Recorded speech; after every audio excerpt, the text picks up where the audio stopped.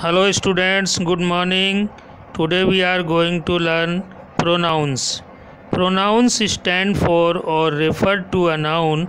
Like a noun, a pronoun can be singular or plural and refer to people as well as things.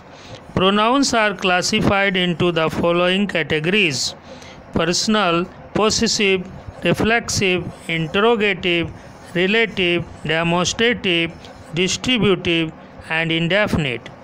Personal pronouns subject I, you, he, she, it, we, they.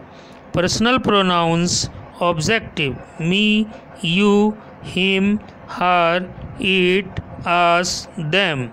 Possessive pronouns mine, yours, his, hers, its, ours, theirs. Now students, interrogative pronouns. The main interrogative pronouns are who, whom, what, which, and whose. For example, who is attending the conference on Friday? Whom are you writing to? What is the color of a flamingo? Now students, demonstrative pronouns. A demonstrative pronoun represents a thing or things, near in distance or time, this, these, far in distance or time, that, those.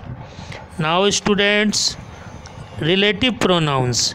The relative pronouns are who, whom, whose, that, which, whomever, and whoever. Now the students, indefinite pronouns.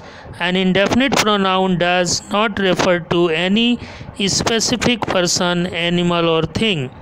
Some commonly used indefinite pronouns are another, any, every, one, none, anybody, anyone, everybody, everyone, nobody, no one, somebody, someone, anything, everything, nothing, something.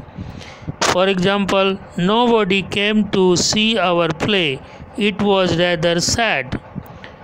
Everybody is going home for the holiday except me. The thieves took everything in the electronic shop. Students, you will read all these pronouns and understand. For example, this is used for near object or things or person.